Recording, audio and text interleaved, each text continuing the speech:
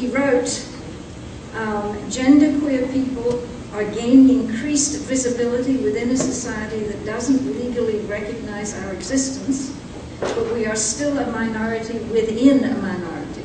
The talk will explore the social, economic, and health aspects of living outside the gender binary in the USA. I will also share from my own coming of gender story as we begin a broader dialogue. What can the humanist community do to create a society where people of all genders flourish? Andy Semler is an active member of the LGBT Center of St. Louis, the Metro Trans Umbrella Group, and the greater online community of non-binary, trans, and genderqueer folk everywhere. Please welcome Andy.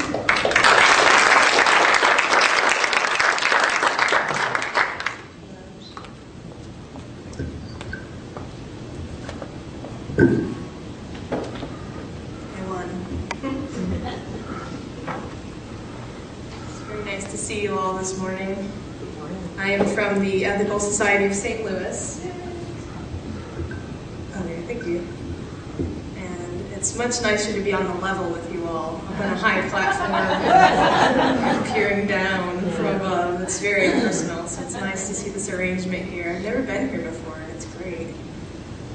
I wrote a little speech, but of course very informal. I hear these questions and answers afterward, and I'll be happy to take them. So the way you live without gender is you look for where gender is, and then you go somewhere else. I'm the face that genderqueer wants you to see. Let me rephrase that.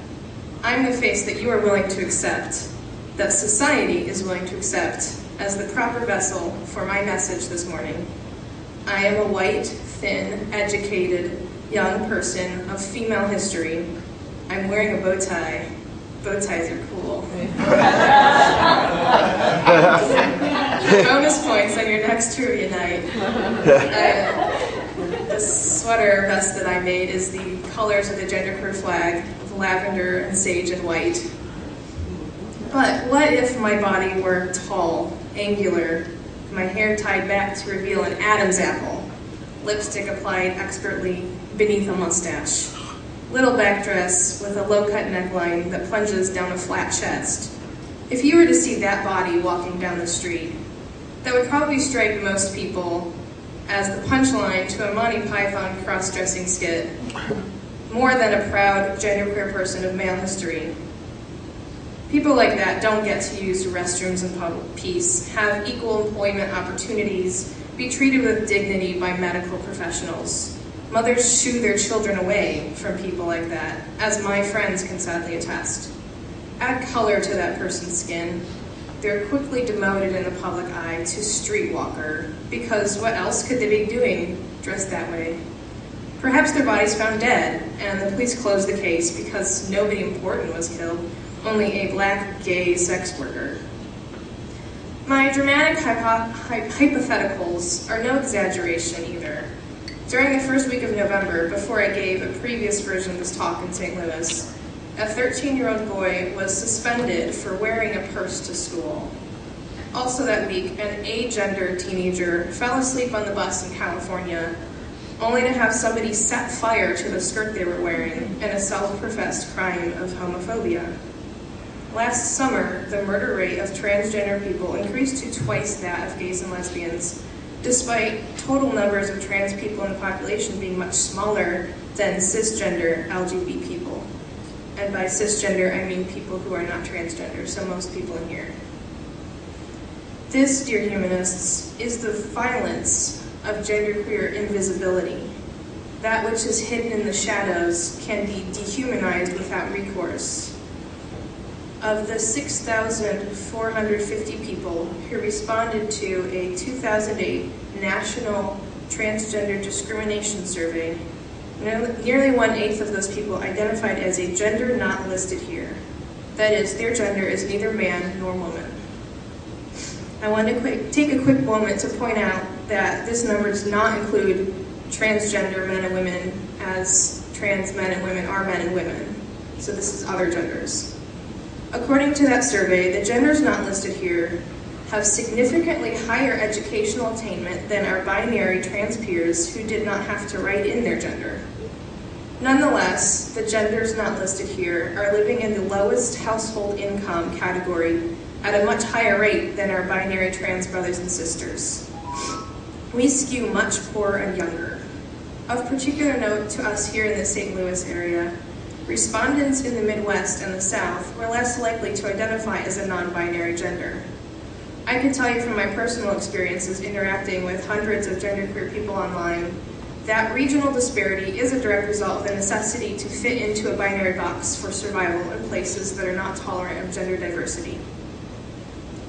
In much the same way that living in the Midwest gives us pause to living our authentic selves, coming of age in an era where we have access to internet communities of others like us can also give us strength to know we're not alone. But what is the cost of authenticity? Referring again to the National Transgender Discrimination Survey, non-binary and genderqueer people are more likely to avoid medical care for fear of discrimination, and as a result are more likely to not know our HIV status, and when we do know, our HIV positive status is at a higher rate than other trans people. We're more likely to avoid help from the police because we're more likely to be harassed by the police. We're more likely to have been sexually assaulted at any point of our lives, including childhood. We're less likely to have lost a job due to bias, but we're more likely to seek a job in the underground economy in the first place. And perhaps not surprisingly after all this, we're more likely to have attempted suicide than our binary trans brothers and sisters. We keep waiting to be seen, to be heard, to be told that our rights matter and our humanity is valid. When Don't Ask, Don't Tell was struck down, Dan Savage announced that transgender people could now serve openly. This assessment was sadly incorrect, and the trans members who serve in our military at twice the rate of cisgender people were forgotten, our pleas for justice drowned out by the celebration for the LGBT people. 2 years later, and Chelsea Manning still has to claw her way to basic access to female-appropriate health care. In 33 states, and I'm pleased to announce this number was 34 in November, so it's gone down, but in 33 states, it's still legal to discriminate against transgender people in the workforce. Several of those states have protections for sexual orientation, such as Missouri affords those LGBT people working in the public sector. But when trans people ask to be included, we're told to wait our turn, and we're still waiting. On November 7th, the U.S. Senate passed the Employment Non-Discrimination Act, or ENDA, which would provide employment protections on the basis of sexual orientation and gender identity. ENDA has been introduced almost every year since 1994, and similar bills have as well going back to 1974. In 2007, protections for trans people were finally added, only to be dropped again to give the bill a better chance of passing. This year is the first time the bill has passed in the Chamber of Congress, which included protections for LGBT and T. However, the House hasn't even touched it, so we're still waiting for its passage to protect the equal access of employment rights for trans workers in the entire United States. And it still wouldn't address many of the other much-needed protections we need in addition to employment rights. So the way you go, or the way you live without gender, is you look for where gender is, and then you go somewhere else. When I first read that statement by Kate Bornstein, Mother Superior of all trans people, I was struck by both the profound necessity for me to follow that path and by the sheer impossibility to do so successfully.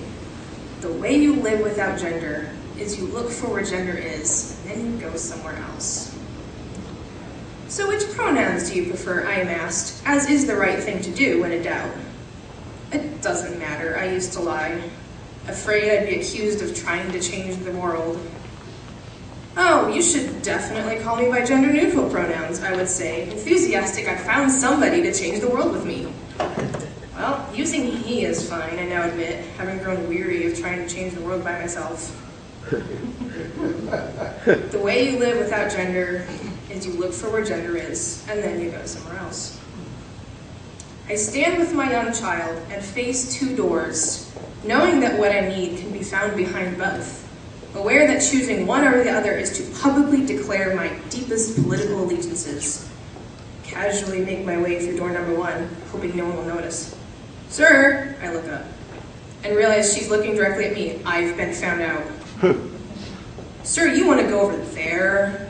she commands as she points toward door number 2, valiantly defending the innocence of the flock of preschool girls we're both surrounded by. Well, me and my son go into the other room without a fuss. My child peers into a nearby urinal with suspicion. "Mommy, what?" I swiftly brush him in the nearest stall before he can utter any more incriminating words. Not knowing how to explain to a preschooler, there's no door number 3 for people like me.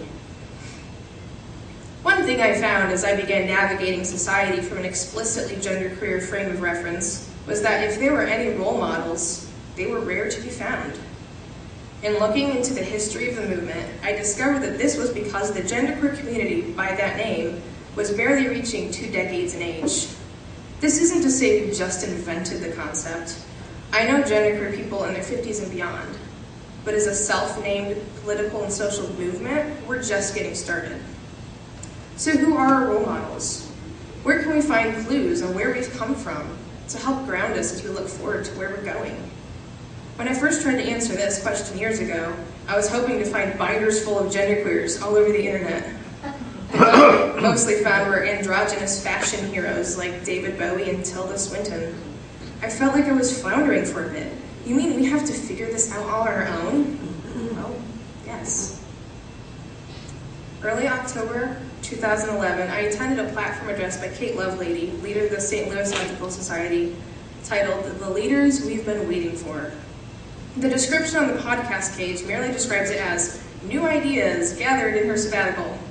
But I'm going to spoil the ending for you in case you go to listen to it online. We're the leaders we've been waiting for. And it all seems so warm and inspirational at the time, but I've made the connection after a while that this is what the genderqueer community is already doing. We look around, wondering who's going to take this movement out of our hands and take it where it needs to go. And as we search, we see the faces of our siblings looking back at us. It's always been us, going where gender isn't, together. So who are we? What are the human faces of genderqueer? Let me start with some of the more creative responses given by those genders not listed here when allowed to write in their own on the survey I mentioned earlier. Gender rebel, best of both. Just me, Burl, spelled like a mix of boy and girl. And my personal favorite, Tranny Dyke Genderqueer Wombat Fantastica.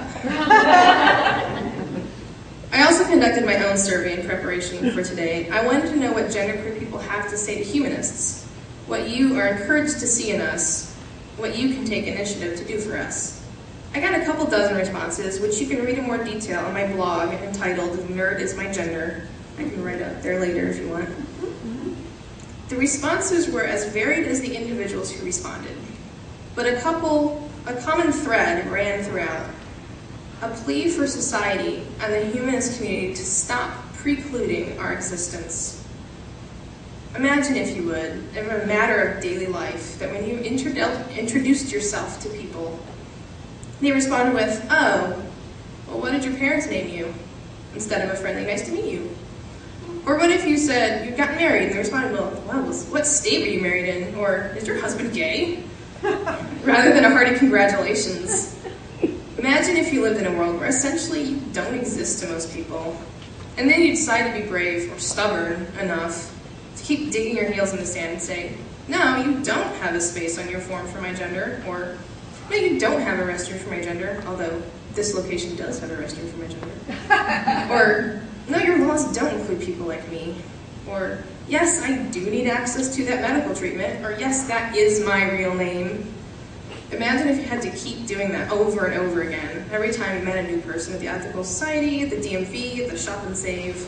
Often with people you've known for months or years too, who suddenly develop pronoun amnesia when they're around you. And then you have to get up the next morning and find a reason to face all that again, to not join the 41% of us who attempt suicide in our lifetime.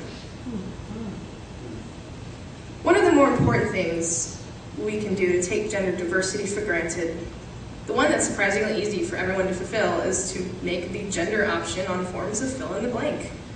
I'll point out that Facebook recently introduced an expanded list you can choose from 50-some sex and gender options. and there was much rejoicing. Every time your form says, check 1, M or F, a kitten dies. Stop erasing us. Instead of the select one, Mr., Mrs., Miss, Dr., Reverend, etc., make it a fill in the blank. If every option available to me is going to be a lie, I might as well pick the most fun lie. Dr. Semler, Reverend Semler, the Honorable Semler. That's a nice ring to it. And I'll have you know, the St. Louis Ethical Society member directory is literally the only place on the entire internet where I've encountered a pure fill-in-the-blank option. I get mail from the society delivered to Mix Andy Semler, and it makes my day. Spelled MX. Mix. Another common thread among survey respondents was to please be proactive in making our community safe for gender diversity. Have explicit gender-inclusive policies already in place before even the first person complains about the issue. It's going to take a while before some of us trust you enough to admit we're not living life inside the gender binary. For most of us, this is why we need a sign to feel safe before we out ourselves as genderqueer. We wait until we hear the code words of inclusivity. One example of how you can do this is to be explicit that anyone can use whichever restroom they feel comfortable using, despite their physical appearance or whatever you suspect they may have hiding under their clothes. And make sure the members who frequent the establishment are aware of that, so they're not surprised. If you have single-user restrooms, you don't have to label them with a gender. Try not to insert gender labels into any other places or events either, if it's not absolutely necessary. Insert inclusive language into your casual conversation, such as saying, this activity is for all genders, or the more simple, this activity is for everyone, instead of the exclusive phrase, for boys and girls. If you have a men's club or a women's club, you can extend invitations to all people who wish to participate in a masculine or feminine space. We want to be written into your lives. And for some of us, this may be the first chance to finally feel recognized as fully human. The way you live without gender is you look for where gender is, and then you go somewhere else. So let that somewhere else be where you are, opening your arms to us.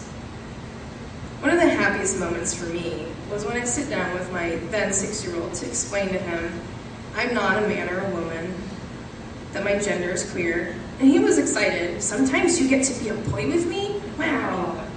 We discussed that mommy and daddy are terms for women and men, and that we need a name for me that works for both of us. Now, I know a lot of parents say this, but I really do have the best kid in the world. He calls me sweetie. The way you live without gender is you look for where gender is, and then you go somewhere else. Kate Bornstein, in all her infinite wisdom, didn't quite get this one right for me, I think. The way I live with gender is I look for where gender is, and then I go where I am loved. I love it. That's good. For you engaging audience, I hear this question and answer time now. Or I'm around afterward if something occurs to you later. Well, my first thought is as a mom, did you come out to your family? How did they take it? They are conservative Christians, and all right, as you would expect. It's a constant, not exactly a dialogue. They try, but they also don't. And it kind of depends on if they have their fundamentalist switch in on mode when I'm talking to them or not. So I've gotten all manner of them being proud of me in front of the friends and other members of the family, to even just belittling or making fun of me depending on the situation.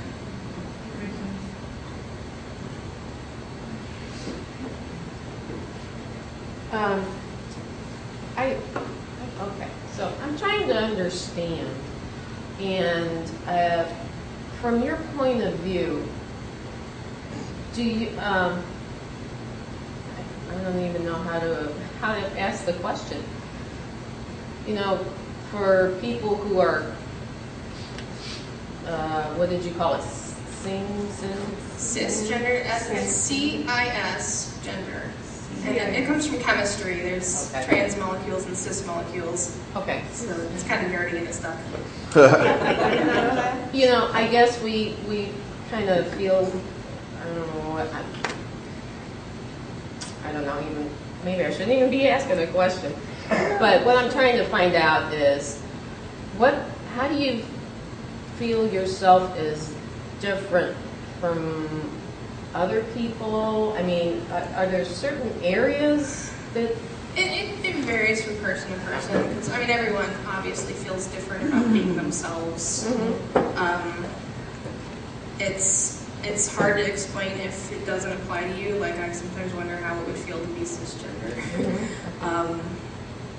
Different, I suppose. And there's no one satisfying answer, and I kind of have to tell people, well, if it applied to you, you would know, and unfortunately, you don't know because it doesn't apply to you.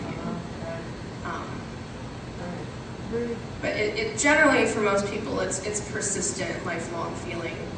And one of the problems we have in society with a lack of non-binary visibility is that for children, they don't get to look at somebody and think that could be an option for me. So like as I was a child, I thought, well, the option for me doesn't exist. I must be the wrong one. It can't be everybody else. It has to be me. And it wasn't until I was older and saw that there were other people that I thought, you know, this is something external to me now, something that I can see in front of me and see that I see myself in that person, and I had never seen myself in a person before. And that's how I came to understand who I am. How young were you when you really realized that you were something other than what you were supposed to be? I think I was 7. And at the time, it didn't really stick out because I didn't understand the significance of it. But looking back, like I tell people, most children apparently don't wonder if God makes mistakes in the gender that they were born as. But at the time, you know, I only had my own experience to identify with, so I just thought that was normal, and I didn't think much of it till later. So looking back through my childhood, I didn't like form a collection of memories at the time that I knew were going to be important later, so it's a little difficult to see. And I will point out that not everybody will necessarily have that moment or that omen in their past that reveals, you know, that they were going to identify as transgender or genderqueer later on in life. But in my case, I can look back and say, oh yeah, that makes sense now. I have a comment and a question. This is the second time I've had the pleasure of hearing this talk, and after I heard it the first time, my takeaway was when you said that something that we can do is not talk about boys and girls. And as a teacher for 30 years, that was language that I just automatically adopted from other teachers that became, you know, who were my mentors, and I regret that now, and I rue that, and it's happening again today. Just why didn't I think of that, you know, 30 years ago? Yeah, it's one of the things that I wouldn't have even, as a child, thought. Yeah, it's just boys and Then girls. looking back, it's boys and girls, hindsight. let's do that, It's so obvious now. So for those of us in this audience who still interact with kids, whether they're your own or the ones you work with or the ones you encounter casually, I just think that's such a simple but powerful thing to remember and just to change. So that was my comment. Yeah, or boys get in this group, girls get in that group. Yeah. Kind of when it's unnecessary. I can understand there's certain times it's necessary, like when you have gendered restrooms. Unfortunately, using children to change the world is not very welcome in most places. And I have a question too. Would you just talk for a minute about the difference between sexual orientation and gender identity? Sexual orientation and gender identity, they're very intertwined with each other, especially in a society where your sexual orientation is defined as whether the person you're attracted to is the same or different than yourself, which when suddenly yourself is not what it was originally assumed to be, your sexual orientation magically changes. Except in my case, because I identify as queer, as bisexual, or as basically just gender doesn't limit my choices. So I didn't have that dramatic shift. But yes, sexual orientation is about the person that you, or persons that you would choose to be with and or attracted to. And gender identity is about yourself. And sometimes people, I think it's because the LGBT is thrown together, people kind of will assume that the T is also a sexual orientation, and it's not really. It's about the self and not about the relationship with the outside world as much. I was going to ask, have you found that there are certain phrases that help people who aren't familiar with these communities adapt to it? That's a good question. Can you give like a specific? Well, like for example, if you're speaking with somebody like at a grocery store, as you mentioned, and the question comes up, well, like how did you get to be this way, or something like this? Have you found that there are certain phrases that you can go to that people identify better with, because they're not as judgmental as people can tend to be? That, if you know one, let me know. You have to know the person first before, and unfortunately that just is a matter of personal experience and feeling it out, and it's lots of discussions go on within queer communities about, how can we best sell ourselves as not evil, and, obviously that's a continual challenge for all of us. But that's a good question. I love your bow tie. That is awesome. Oh. You can kick me off when I'm taking too long. No. So, with those differences that you explained between, gay and lesbian versus genderqueer, how comfortable do you feel in the LGBT community, and how much do they address your issues? Yeah. It varies from place to place because there's such a wide diversity among like the LGBT community as there is among straight and cis community. So at the LGBT Center of St. Louis, I've had no problems. People are wonderful. I have had very few concerns with the way I'm treated at the Ethical Society because mostly people are like, of course, why wouldn't I be affirming your humanity? That's wonderful.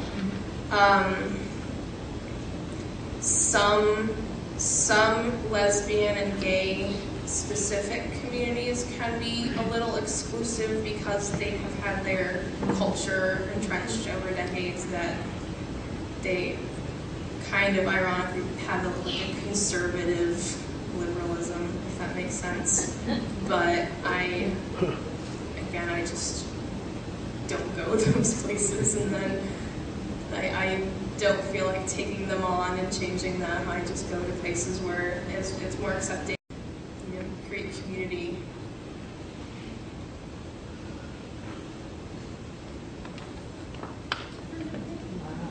Thank you very much.